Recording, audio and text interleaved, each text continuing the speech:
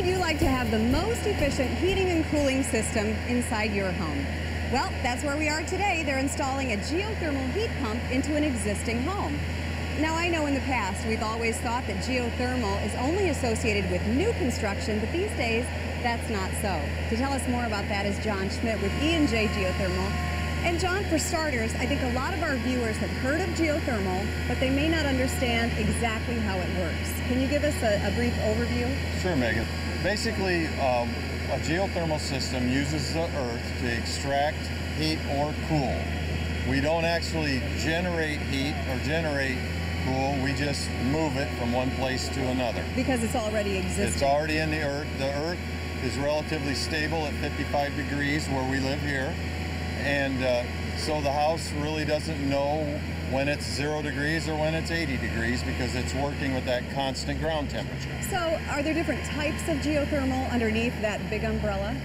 You basically have two types. You have a forced air system, which we have here today, and then you have a hydronic system, which circulates warm water through the floors, ceilings, or walls.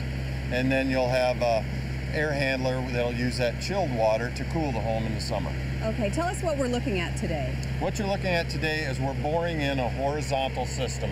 And this hole that we have here is all we need. We'll bore through this hole, and basically on this smaller lot, we'll have pipe buried everywhere underneath the home. I was going to say, this isn't a lot of space in this established neighborhood.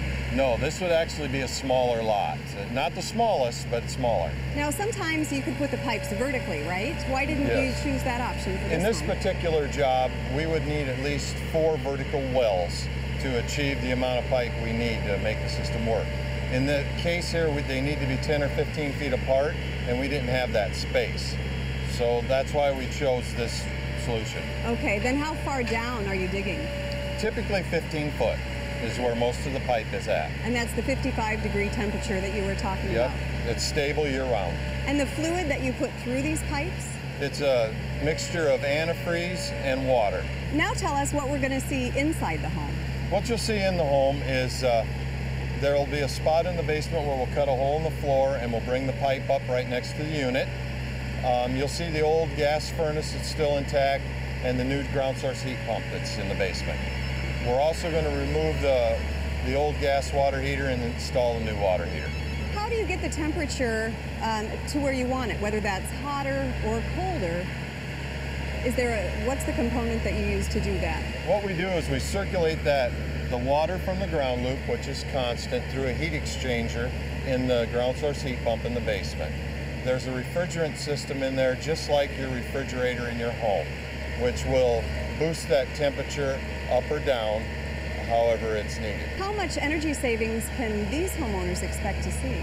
For jobs nationwide, the EPA has done studies, and it's between 30 to 70%. If some of our viewers are interested in installing geothermal, what steps should they take?